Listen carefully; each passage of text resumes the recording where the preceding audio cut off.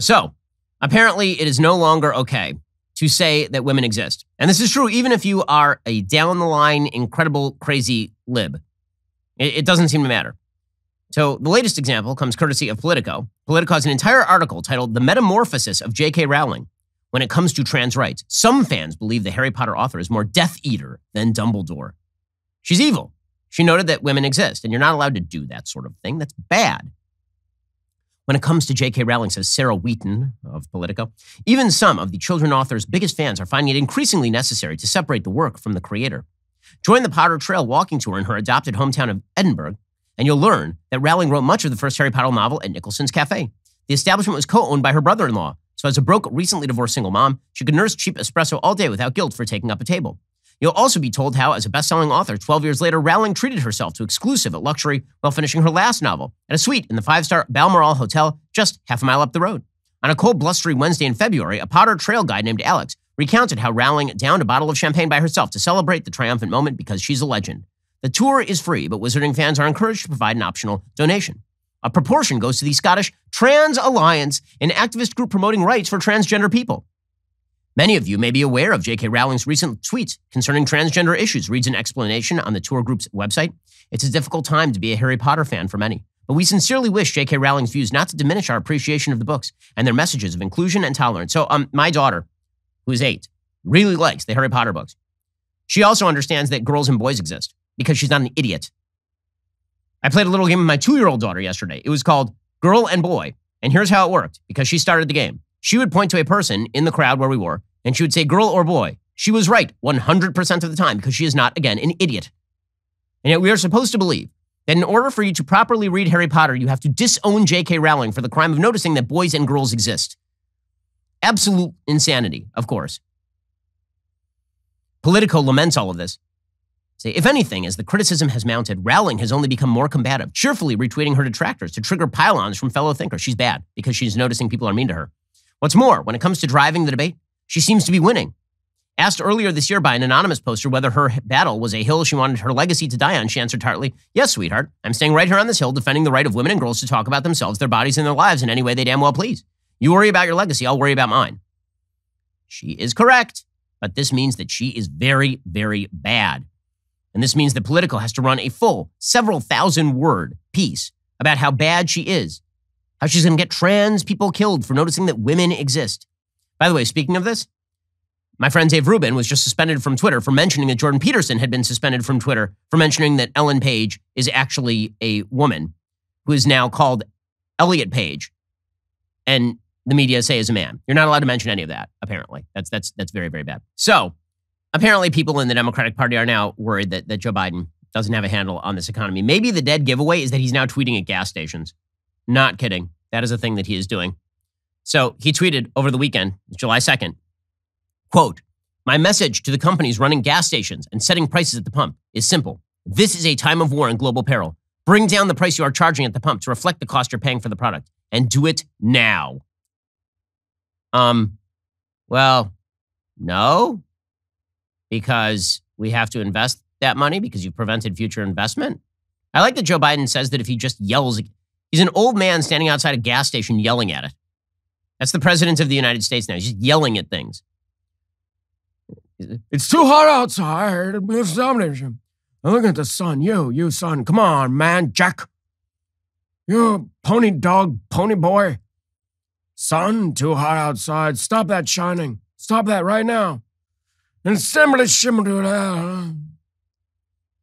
Joe Biden, by the way, is so with it that, again, on July 4th, he finished a speech, did not know where to go, and was played off by the band while he wandered around aimlessly with his shirt unbuttoned down to his navel.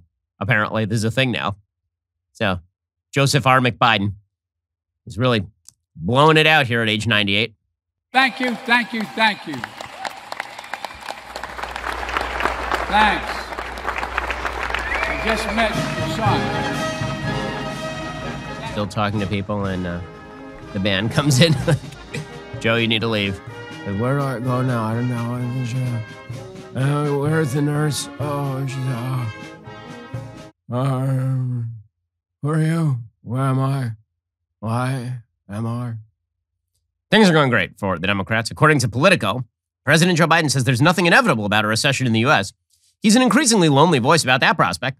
From Wall Street to Washington, whispers about a coming economic slump have risen to nearly a roar as the Federal Reserve ramps up its battle against the highest inflation in 4 decades.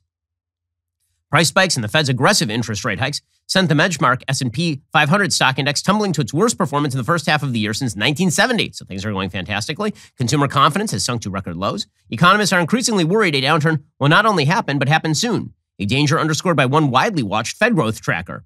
Fed Chair Jerome Powell has begun saying the quiet part out loud. The central bank is willing to tolerate a recession if it means getting inflation under control. He said the bigger mistake to make would be to fail to restore price stability.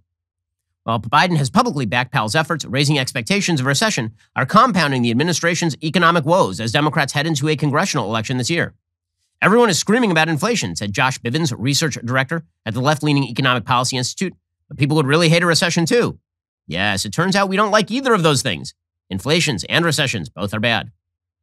Americans are already pessimistic about the economy, even as unemployment sits at 3.6%, and a contracting economy would deepen the pain, bringing a wave of layoffs and pay cuts.